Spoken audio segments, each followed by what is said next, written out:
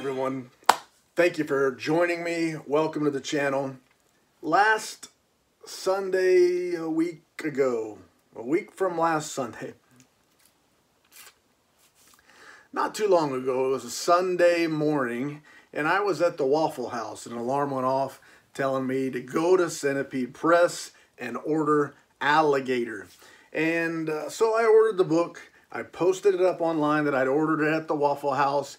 And then a subscriber named Musashi-san asked me, "Didn't you order Bats Out of Hell?" And I said, hang on a second. And I went and looked and saw it. If I'd have scrolled down that email just a little bit farther, I'd have seen that there were two order links available on that Sunday. Bats Out of Hell by Guy N. Smith. So I mashed in buttons and ordered that book and got it coming. And even though I ordered Alligator half an hour before, I got this one first. And I think I got it yesterday or the day before, and it's just been sitting on the shelf. But it's time to open this mother up and see what she looked like. The first time I ever heard of Bats Out of Hell by Guy N. Smith, it was sometime in 2020. And I don't even remember where I'd read it, but somehow somebody said, this book predicted the pandemic. This book predicted COVID-19. So I think I looked it up a little bit and saw that there were some similarities. And I haven't read the book yet, but there were some similarities. And anyway, that's what got the book on my radar. And I don't know for sure, but it seems not coincidental that a couple of years later, Centipede Press has published this same book. I don't know if it was in the works before that or not, but I assume kind of coincidental with the comparisons between this book and the pandemic and the COVID-19, coronavirus, all that kind of stuff. But anyway, here it is. Light book. Centipede Press is a great publisher. Packages their book in oversized boxes, wraps them up in bubble wrap, hoping to get them to me in good condition. So let's see how it worked out this time. And this time we also have extras. Something that's been happening a lot lately is extra dust jackets. And this one is The Search for Joseph Tully by William Hallahan. And I've got that book up here. And I've also got that dust jacket. I showed it to you on a recent Centipede Press book unboxing. So now I've got extras. Nice, beautiful, amazing dust jacket. The artwork is phenomenal. But here is Bats Out of Hell. And mine says number 342 on the back. I reckon that's what it is. It's wrapped in shrink wrap. So the first thing I want to do is to get it out of the shrink wrap. This is a stressful time for a lot of folks, because they're worried that when they cut the shrink wrap, they're going to damage their book. You got a knife or a blade or something so close to your precious collectible item that you just spent money on, and you don't want to ruin it. And I don't fear that at all, because I've got a flawless technique. It has never ever failed as long as I executed the technique. And the technique is you cut the plastic, not the book. Every single time it works, as long as you cut the plastic and not the book. So let's get this out of the plastic. A lot of folks will keep the books in the plastic. New sealed. That seems to be in the collectible world. New in package, stuff like that. Mint in mint box and such as that. So collectors tend to want to keep stuff sealed up. Nice and neat. That's a neat caveat when you're buying or selling collectible things. But I don't keep my books in the plastic. I don't anymore. Long ago I did, and there could be some possibilities, and if you want to get into some possibilities, I've talked about that a lot, but there could be some possibilities. Let's take a look at Bats Out of Hell. First thing I see with this dust jacket, I don't know if you can tell that or not, you notice something about it. The dust jacket is die cut, so I see the book through this egg-shaped hole, oval-shaped hole.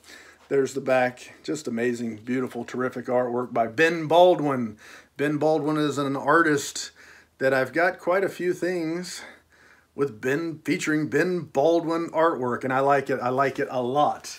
let's take this dust jacket off, show it to you all stretched out, and then I'll show you how cool this book looks without it.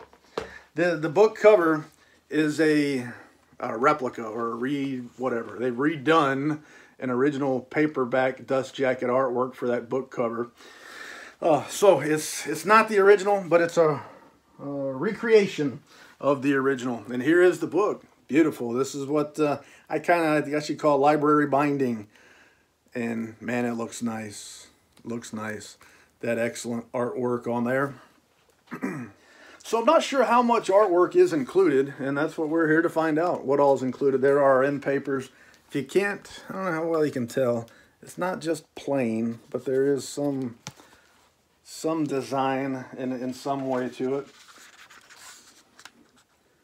There's some more. I'll show you what I can find. I believe there were 400 copies of this book published, and it's not a long one. You can see it's relatively short. 160-ish pages, but we'll take a look and find out for sure. Let's skip over this stuff. Excellent artwork already. I like this book. It's a neat little edition. It cost $60 directly from Centipede Press, and as far as I know, there are still signed copies available. So I recommend jump on board Centipede Press website, get you a signed copy while you still can.